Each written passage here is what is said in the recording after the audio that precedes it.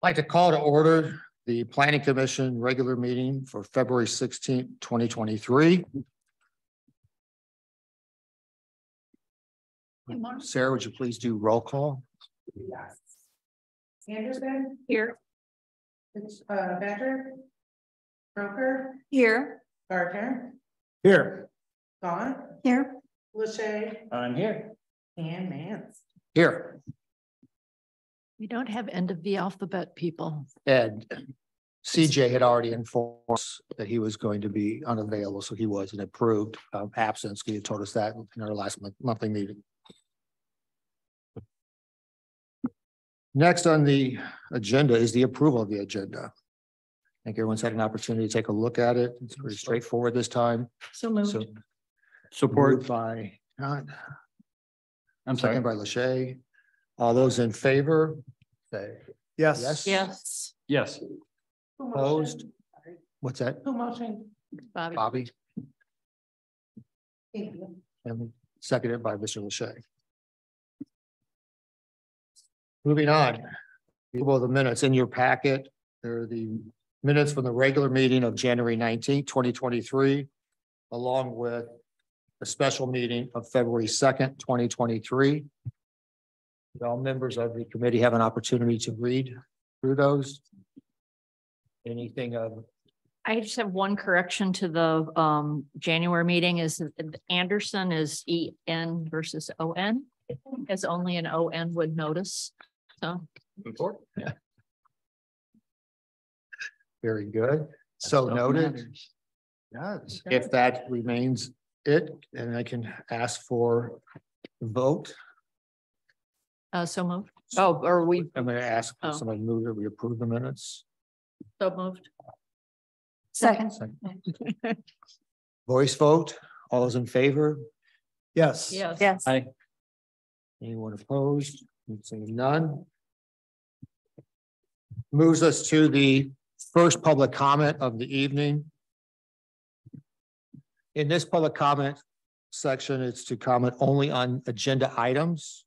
And you can see what's on the agenda. And then when we get to the new business underneath 6A, that will be a public hearing, which will also have a public comment section to it. So you can make your public comments if you have them now or during the public hearing, if it relates to the item for 324 North Maple Street. Is there anyone in the room or online that would like to have a public comment regarding the agenda? And if so, state your name, your residence, and keep your comments to 3 minutes or less.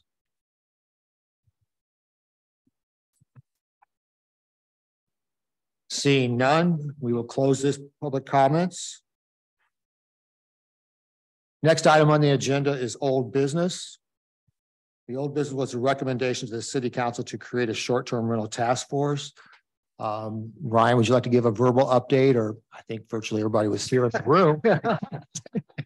Well, certainly, Mr. Chair. All of you, I think, are somewhat aware, but for those that may not be, and for those of us that may be joining and aren't familiar, the city council took up your recommendations to form a short-term rental task force at their workshop meeting last Wednesday. They discussed the resolution and there was consensus to at least form the task force. They further discussed the resolution language on Monday during their regular meeting, requested a few changes and clarifications be added to the resolution, and then met today for a special meeting right before your regular meeting. There was a majority vote to pass a resolution forming a short-term rental task force. So that's essentially moving forward. From here, staff already has been working on and anticipating that a task force would be formed, an application that will likely be put out tomorrow or Monday.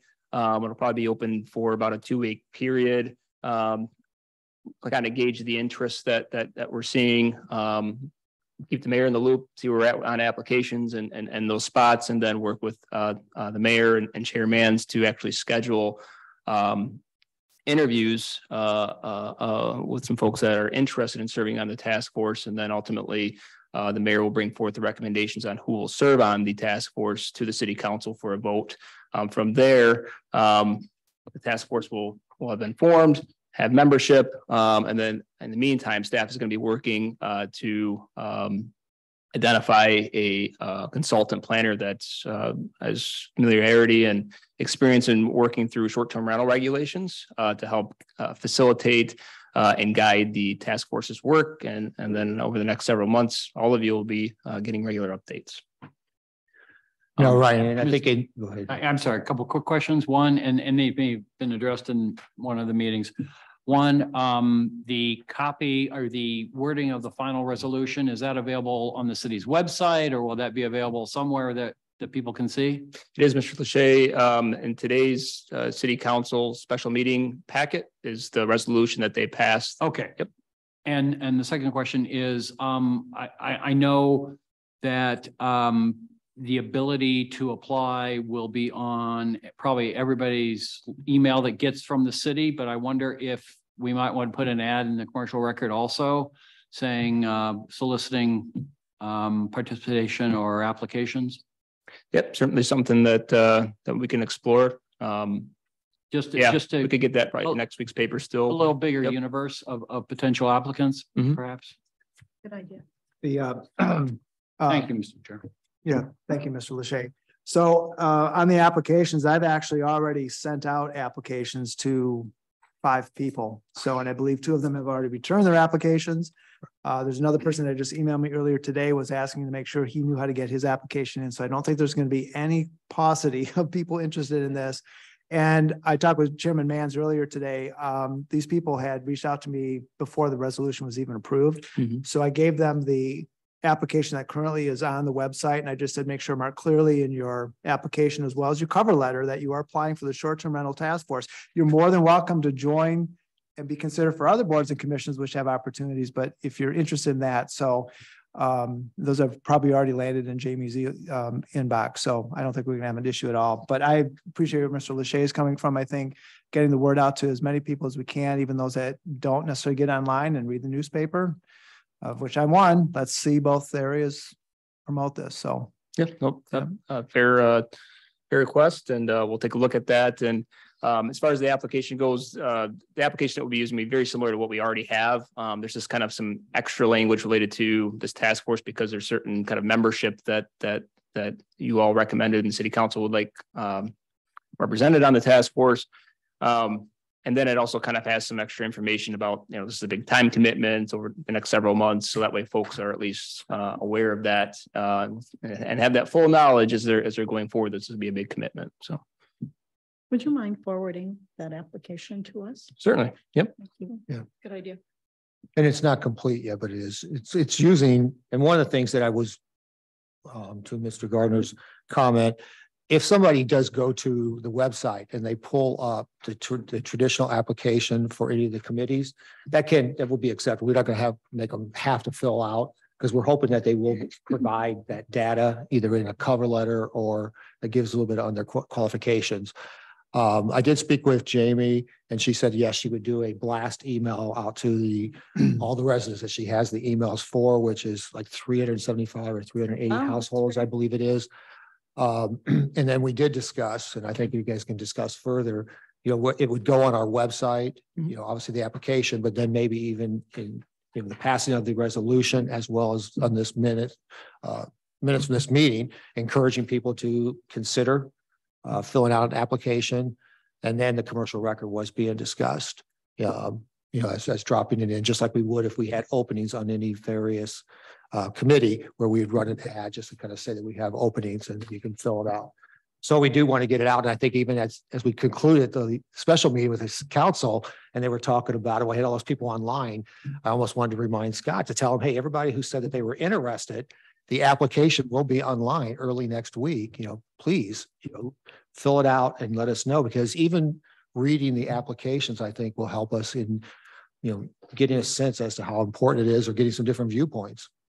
Yeah, that's why we and I'll make sure and share the link with all of you. And we really want to encourage folks to try to the extent possible, use the one that we're creating for this, just so we can gather that data right up front as far as who they're what spot they're looking to fill. But we'll work with folks with what we get. So. yeah. Right, because I think for all of you, you filled it out with your point of view and planning, you select what committee and then you can attach your kind of qualifications or why you think you'd be good for the committee.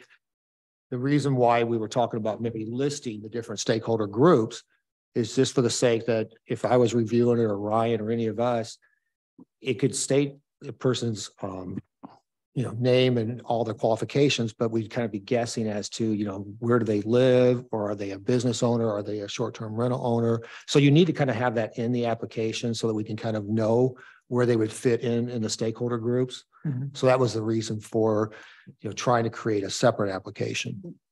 Yeah, a couple things that come to mind that I don't think were discussed at length at the council meeting or the planning commission. Two things. One is that there probably will need to be some brief education about Open Meeting Act compliance because this is a public task force. And for those that are new to this, they just may need a quick refresher on what is in bounds and what's out of bounds. And two is it's not a legislative body. So my question is, if someone is applying for and gets approved, but they're not here full time, will they be allowed, because these meetings will be presumably on Zoom like we have our other meetings, will someone be allowed to be a member of the task force, but maybe be allowed to join remotely as opposed to being in person?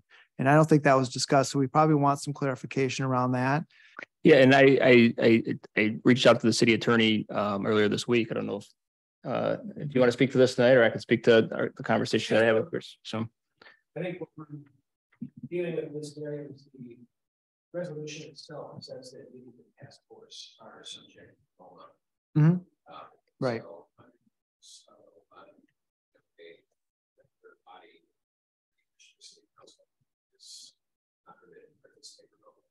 So without adjusted resolution.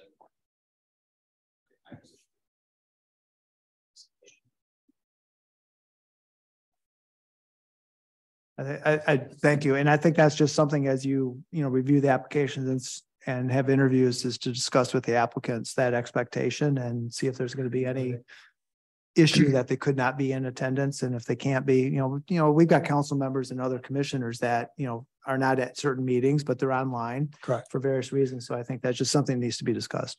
And that is one of the questions that's on the Right, application. The other thing is, since like you had mentioned, they really won't be, making any type of policies or research. So if there was to be a member who can't be present, you do have the ability, they could be on Zoom, and there will be a public comment section at the front and at the back end. They can actually express, kind of their thoughts during that they won't be able to actively engage in the meeting part of it. And I'll tell you that, Mr. Chair, your city clerk is on top of things, and she's literally just emailed out the email blast. So she's ahead of all of us Oh, there. So wow. there you go.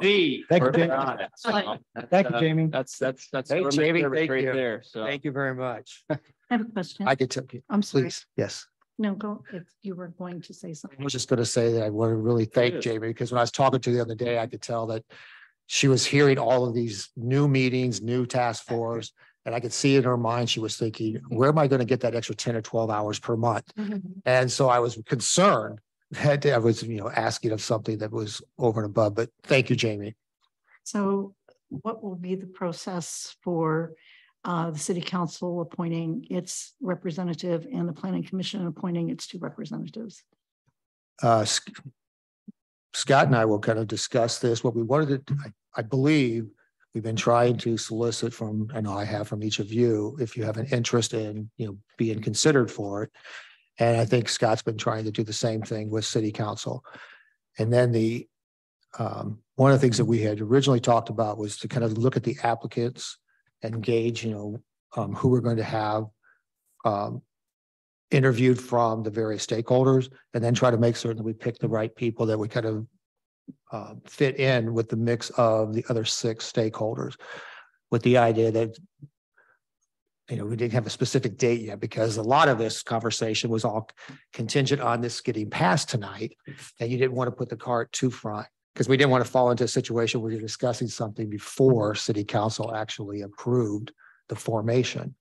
So I would anticipate that will probably happen. We're thinking that we'd start the potentially the interview process is towards the end of the first week of March, going to the second week of March. And that we would then reach out to planning and city council at the same time with the selection of those individuals. And to answer your question, Commissioner Gaunt, city council, typically the approach is the mayor, as Chairman Mann suggests, talks to the council members, gauges interest, and then formulates a recommendation to the council for formal approval. I'm assuming that is in past practices that he probably will talk with the chairman of the planning commission to say, here's who, this is the direction this is going, comfortable with that. And then the council will take that up. I think probably during, I don't know which next meeting, but very soon, be my guess. Just a thought, apropos, it's really nothing. Sure. But I was just thinking about the workload in terms of the interview process, in terms of the number of applications, and wondering, I don't know whether this would be appropriate or not, but if the representatives from planning and the council were appointed sooner rather than later, it might even be appropriate or helpful if they could be engaged in that interview process. That's all. That's a great thought. It's been discussed. Yeah. Okay. No, I appreciate that because and I think we've also gotten the opinion that just so that we would know that if we ended up with 40 or 50, applications, that we can actually reach out, and talk to each of them, but we do not have to physically bring like 50 people in. You can kind of narrow it down, but you will have to have a contact and a conversation. Somebody was telling me it's like if a corporation was running a job opening and they got 200 applications, they don't sit down and interview 200 people. They would, try to bring it down. I got to go over those details again with Scott. We kind of held off on not trying to get too far ahead. So we'll kind of get that resolved over the next couple of weeks. But those are very good points. Thank you. Anything else on the old business of the short-term rental at this time? It's heartening how engaged people are. Both, among council and the planning commission, but the community members, staff. It's really, I think, been a good process, a productive process. I think it shows that it clearly is a topic, just like it was on the strategy reports for city council, but everyone feels that it's not only timely now, but it's probably been something that's several years has been kind of kicked down. And I think Councilman Gardner said it tonight too. Probably one of the reasons why it has is that it really is one of the challenging topics. And so I think it's very good, that I commend all of you and, planning commission, for kind of, putting it on our agenda as a priority and then seeing it from the residents. And I do think that this will be something that you're going to get a lot of information, out to the community, and the community will really kind of have a better feel as to where we stand, from just a data collection and, what are kind of some of the concerns, what are the priorities. And then as it moves forward, we'll kind of, see. And again, no one should make the assumption that, there's definitely going to be things occur. But my guess is everyone will come out of this more enlightened. And everyone will also realize that the whole focus is to try to make certain that it allows Saugatuck to be Saugatuck and continue to be what makes all of us want to live here, moving forward. So I feel really good about the direction. And so, and I'm willing to put the work in, just like all the members here are, as well as the city council. With that, we're going to move on to new business. The new business that we have before us is a proposal request for a rented auxiliary dwelling unit and site plan review for 324 North Maple Street. However, this will require it to be a public hearing. So what I will be needing to do is to open up a public hearing.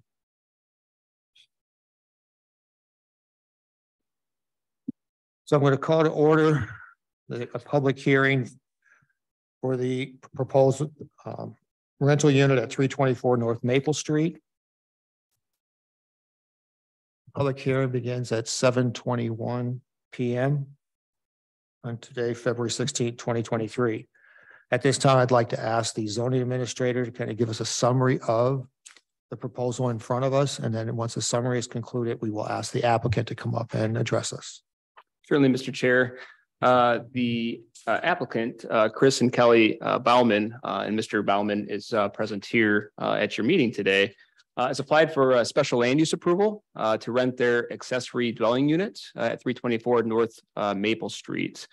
In this case, this accessory dwelling unit is actually above their garage and is already built.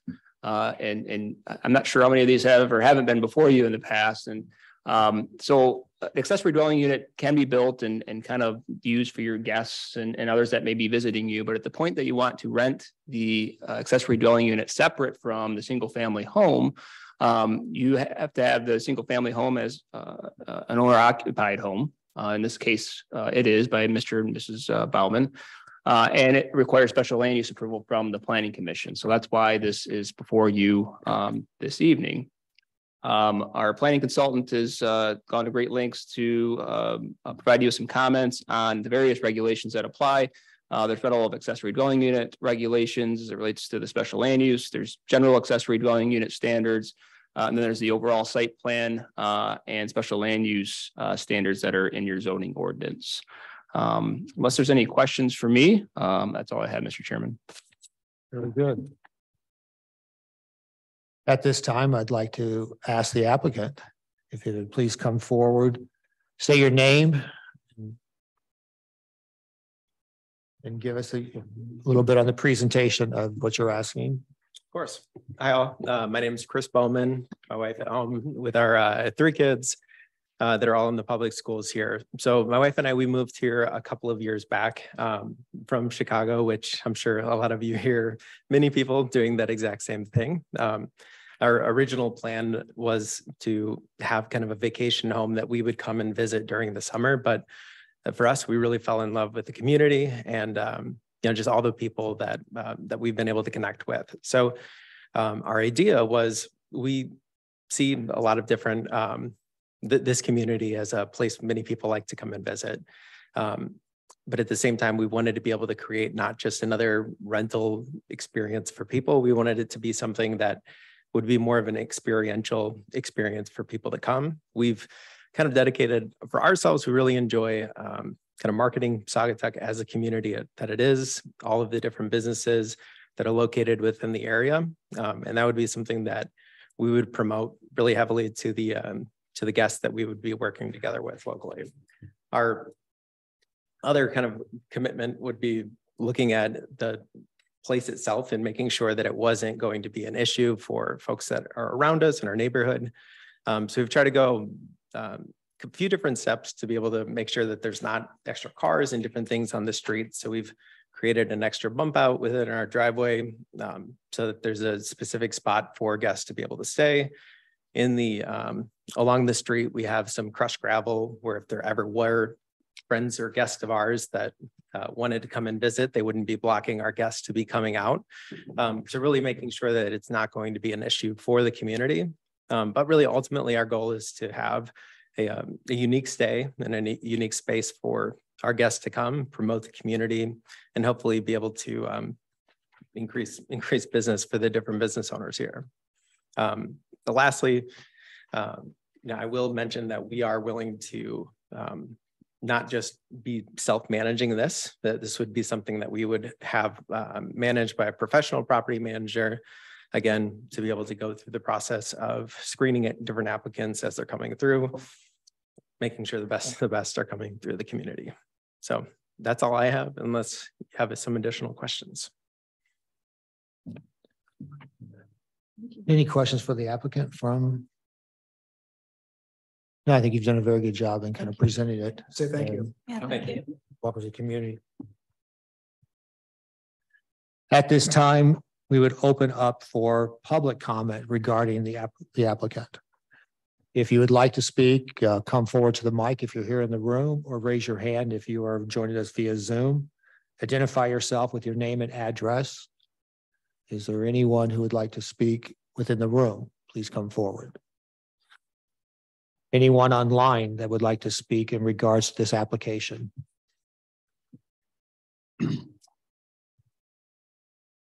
Don't see any. Seeing none, then we will close. Yeah, just real quick, Mr. Chair, there was one email in your packet related to this particular item from Terry Shanahan at 305 North Maple.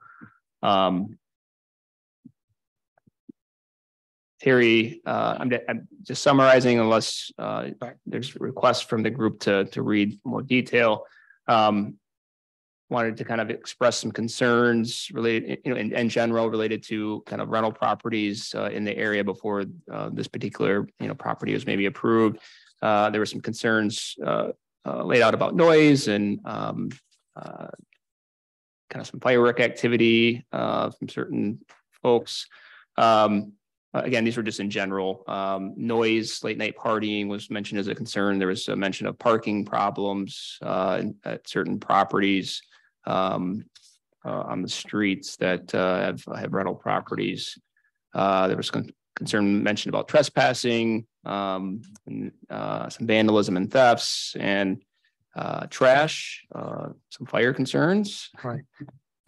So all of those, that correspondence was in your packet. I just want to make sure that that's clear for the record that was related to that case. And thank you, Ryan, because I was looking down and I knew about the supporting comments. I have to do those before you close the public hearing. So I was jumping ahead, actually. Sorry. Not a problem. But yes, we did have that one and it is in the packet. Just for my 2 cents worth, I read the letter.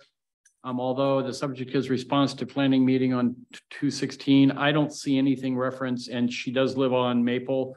I don't see any reference particularly to this particular application at 324 North Maple.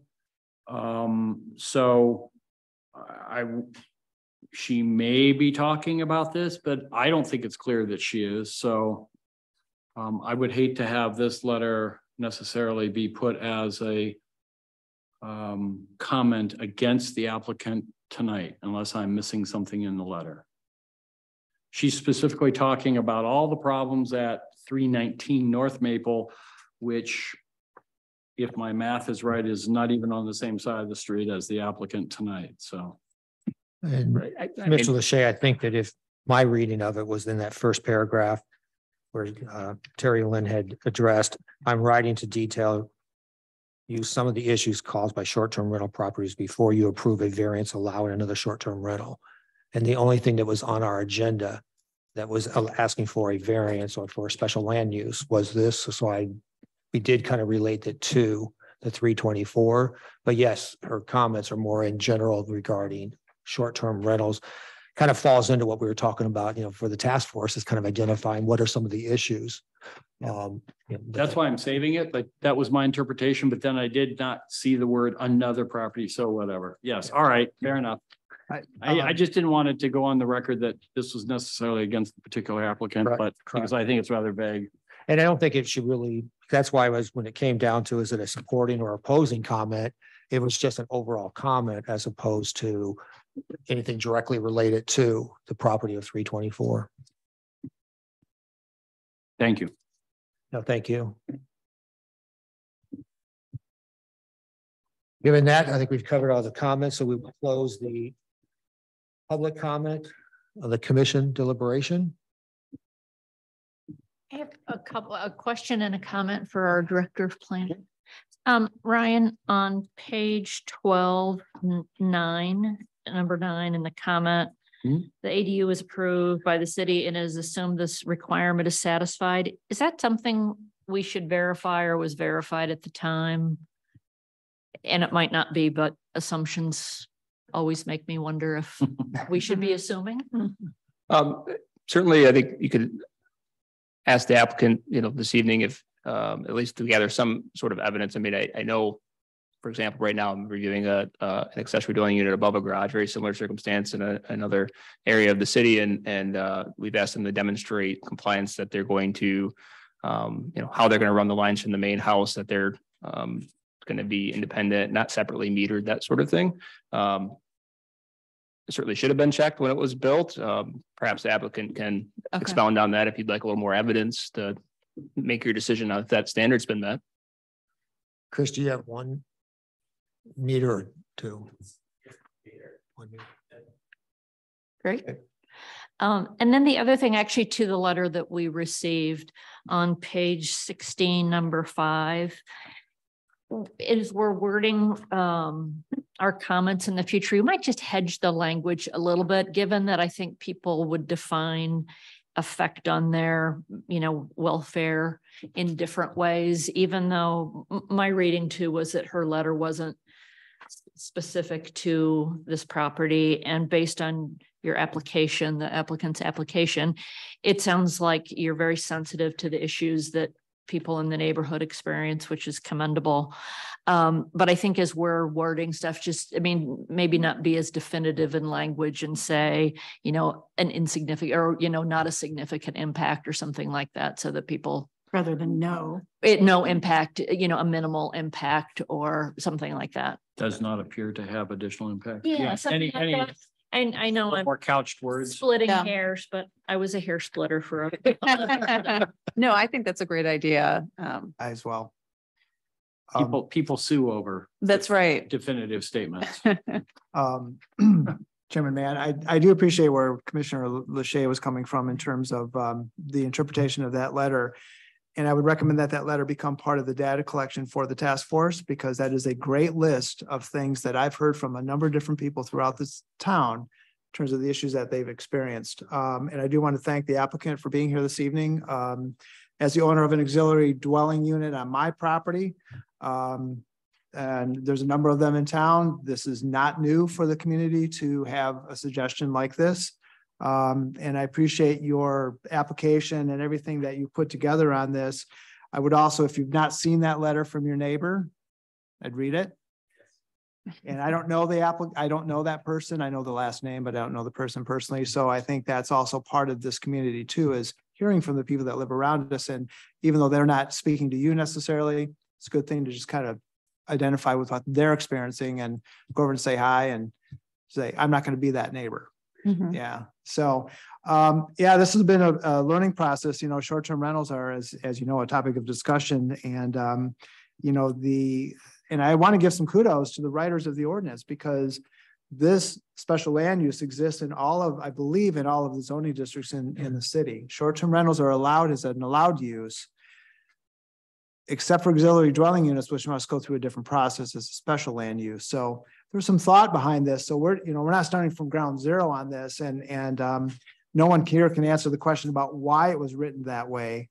But this type of a situation has been in this town ever since I can remember. People renting out a room over their garage or renting out a room in their basement. I've got an example next door in the house that used to do that.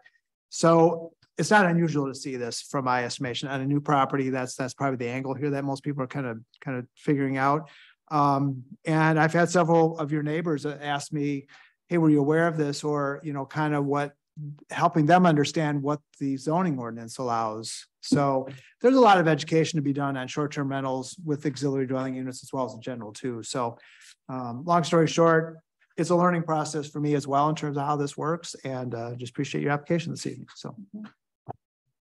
Very good.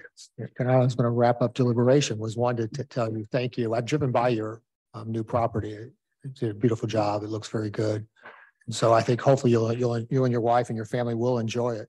And I think that you put a lot of thought into it when I was even going through the plans, as to how you want to try to make it something that is unique, for your renters.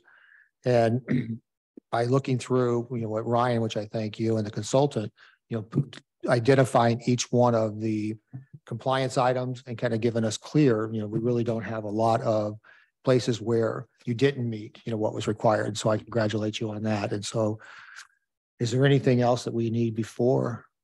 I did have one question for Ryan.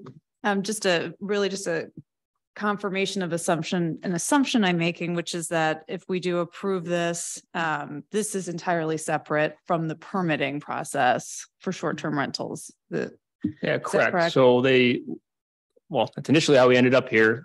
We started with this, but yes, if assuming that you approve the special land use, then they would apply for a short-term rental certificate and have to go through the inspections with the fire authority and pay the fee for that. And yes. Okay, thank you.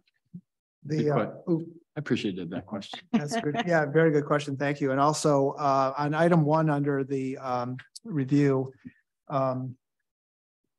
number 1, and this is coming straight from the zoning code, a rented accessory dwelling unit shall only be permitted on a parcel that contains an owner occupied detached single family dwelling unit, which is, this falls into that. And the comment from the planning consultant and our staff is the owners intend to remain occupants of the principal detached single family dwelling. This will remain an ongoing requirement.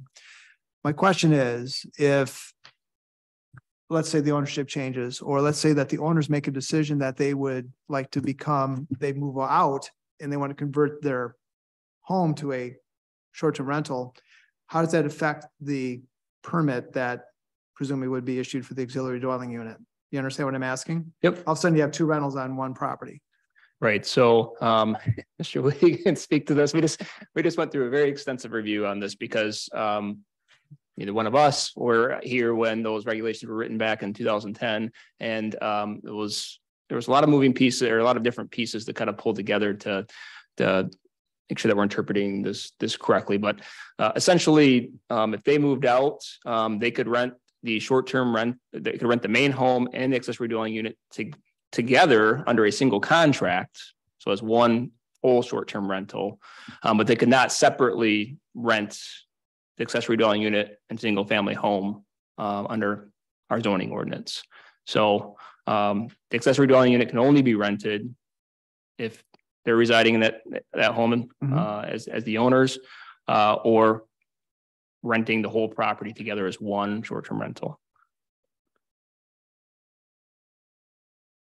And if that situation were to occur, and I'm just thinking through scenarios here from a planning standpoint. If they were to move out, how would we know that what type of compliance do we have to ensure that if that were to occur? And I'm not suggesting that this is what's going to happen, but I'm just thinking ahead. If that situation were to occur, how would we know?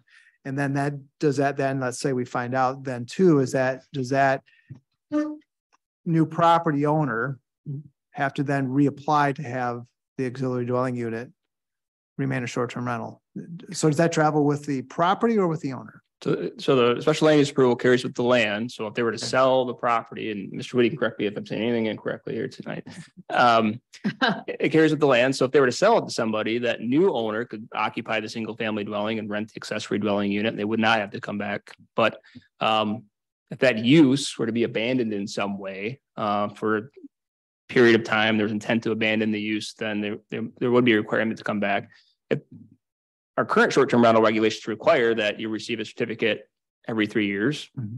So, but there's also a caveat to that if you have a new owner, that new owner has to come and apply for a short-term rental certificate. So if somebody was coming and applying to rent the accessory dwelling unit and the single family home separately, well, that would raise a red flag for me.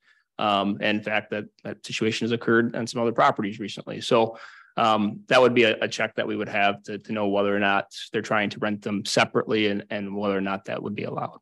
Thank you. Right. And which also kind of leads into some of the discussion that happened earlier tonight within council regarding the overall compliance. And I think that's one of the things that we will be looking at with the task force. And as we move forward, how do we really monitor the compliance of some of the short-term rentals? But I can actually speak, we have a home that's located near myself and Holly that was a home and a separate garage, and they built a ADU on top, and it has now converted to short-term rental. But that is one of the things that they were aware of, is that they can only rent the entire property, or they can stay and live in the home and then rent the ADU, but they can never have 2 separate renters. And again, so I was familiar with how that would be handled. Now, the compliance side of it, when there are people there's times where I'm like, I really don't know if it's just a really large gathering, they got people in the house and the people in the ADU. But I can assure you that if we had any issues, we would definitely be finding out, but so far it hasn't been, but it does go with the actual property, but that is the rules for it. And they can lose their license if it was reported that they were renting them to both separately. I do have a question on this, just for educational purposes, probably more than anything, but the comment on the point about the main dwelling unit being owner occupied says this will remain an ongoing requirement. I guess I'm just trying to reconcile that with the fact that it doesn't sound like it would be an ongoing requirement if the entire property were rented out as one. It would be an Both ongoing requirement to Just rent the ADU. just rent the You ADU. have to be, so it's always, to rent the ADU only, you have to be a resident in the primary dwelling. Okay, so I must have misunderstood. You can't rent the primary unit and the ADU together as one. You can, It could be. yes, as under one That's, single that's contract. underneath just our regular short-term rental ordinances. Yeah, because it's a permitted use within that Permitted district. use. So it's no longer an accessory dwelling unit, is it? It's then it's, you're renting the entire property. Because this is an ongoing requirement. To do Implies that it's that. no longer, we're no longer operating under this framework if that happens. So it's an ongoing requirement to rent it separately from the single family home. If for some reason they decided they were going to move out and rent out the entire property as a short-term rental. And this is where Mr. Whitty can probably fill in the gaps a little bit more on what the requirements would be for like abandoning the use. If they did that for a significant period of time and maybe abandoned the use in some way, I mean, that, Yeah, I mean, if the property is no longer owner occupied, that would fail the condition of the special use. Okay. If that happens, and then subsequent to that, the entire property was rented out as a short-term rental under a single contract, that does not require special use. Okay.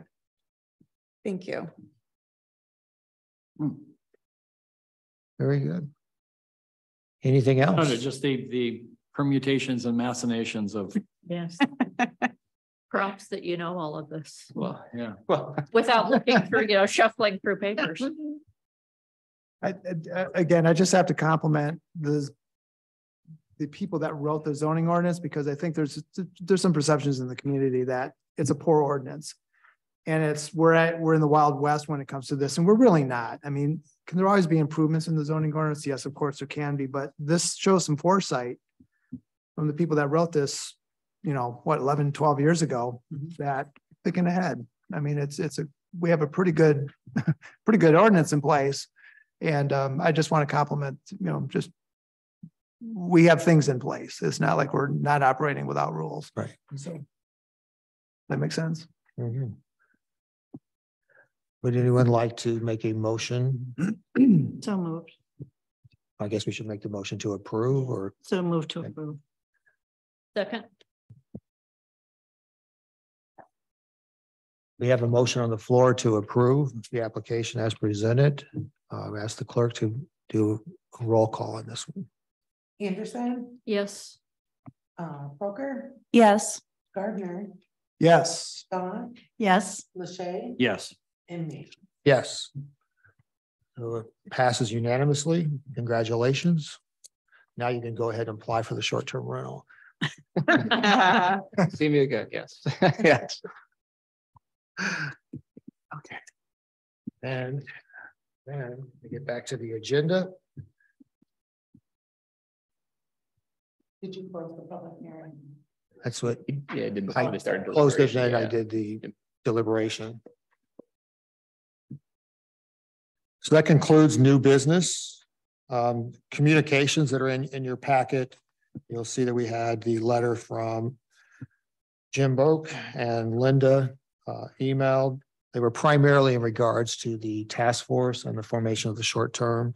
So, and then, of course, the letter we just referred to from Terry is in the packet that regards the indirectly the 324. And I do think I agree with Councilman and Representative here, Mr. Gardner, that is something we will also keep for our short-term rental task force in the packet, because it does kind of identify some of the things that have been brought to our attention. And that's the only ones that I have down, and it's in the packet also for the communication. Yeah, and just one communication from me that I didn't get into your packet in time, but it wasn't the council's packet, it was the planning, zoning, and project report that you requested to be in your packet. So I at least provided it separately in printed format for you this evening as well. Perfect. And I, may I Thank you. say, Yeah. I will echo council's comments this evening. in terms of the quality, the excellent quality of that report, right? Yes, Yeah, I agree. It's very Super helpful. yeah. Absolutely. Yeah, because that's when I was going to throw it into the reports and committees, and there's no question that it's one of the first things I look at when the packet kind of comes out, just to kind of scan through and get an update on what's happening. And I think it was like some of the things that you've also done, Sarah and Jamie, with the website and the updates on the minutes. And it just keeps people informed and it makes it easier for you to kind of follow. And so I really do appreciate it. And I think all of us do. Thank you. Chairman Mans, I have one question on the planning and zoning casework. Property 255 Spear Street, which is right next door to me. When I saw this in your report, existing short-term rental changed ownership. There were some issues with the lights, so I was texting with her anyway. I said, hey, by the way, I didn't know you sold the property. And she said, no, she hasn't sold the property. So I was curious when I saw that comment, existing short-term rental changed ownership. So I know who she bought it from, and that was purchased, I think, a couple of years ago, maybe a year and a half ago, something like that. So back to my earlier question about the actual rental license. So the short-term rental license is for 3 years. So if the property is sold during that 3-year period, that permit carries forward to the end of the 3 years. Is that correct? Is that how that works? Because the property owner told me she hasn't sold it. So yeah, you have that down as 255 Spear? Yeah, that's what's on your report, 255 Spear. It's yellow. It's no. Yeah, I'd have to look back and, You think she may have bought it before Well, or here- after the original so license came out? the person who owned it before her, Scott Sanderson, sold it to, her name is Carrie Lake, sold it to her, I'm going to say maybe about 2 years ago at the most. He has been renting that as a short-term rental for as long as I can remember, and she assumed ownership and then kept it as a short-term rental. And when I saw this property number on here, I thought, wait a minute, did she sell it? And I had to contact her about some light issues that were going on just to give her a heads up. And I said, hey, by the way, I've noticed that you changed ownership. Did you sell it? She says, no, I haven't sold it. So that's the reason I'm bringing the question up is it's been a short-term rental for a long time. It's been sold to Lake. So the permit, assuming it had a permit, was, did that carry forward? Do you understand the question I'm asking? yeah, that specific property, I see I have a number of different notes. I'd have to go back. A lot on here. I'm just. Yeah, so we were checking on some things related to the carriage house and I'd have to go back and take a look at all the exact. I think that one looks like it was like a carryover that was on a hold status for a while that we're trying to clean up. Okay. So Yeah, I'd like some clarification on that. And that's also a house which has a house with a garage. It used to be a garage, been converted to a studio, I guess, for lack of a better term. I don't know if it's been defined as an auxiliary dwelling unit, but I've seen no evidence that the house has been rented separately from it's always been rented as one parcel. So now that I'm learning more about this, Right. generally, I'm Keep our just eyes starting, open. just starting to look at things a little bit differently. So I just appreciate some clarification around that item. Certainly. Thank you. So it'll be the communications, reports of officers and committees. I don't think we have any this time. Which will move us to agenda item number 9, which will be public comments. And at this time, it can be public comments for anyone that's in the room or online. And it can relate to anything that you would like to bring before the Planning Commission. And if you would like to speak, just come to the microphone if you're in the room, or raise your hand if you're online. And as before, just give your name and your address, and then limit any comments that you may have to 3 minutes or less. Is there anyone in the room that would like to make a general public comment? Seeing none online. Seeing none, we will close the second public comment. At this time, then it leads us to a motion to adjourn.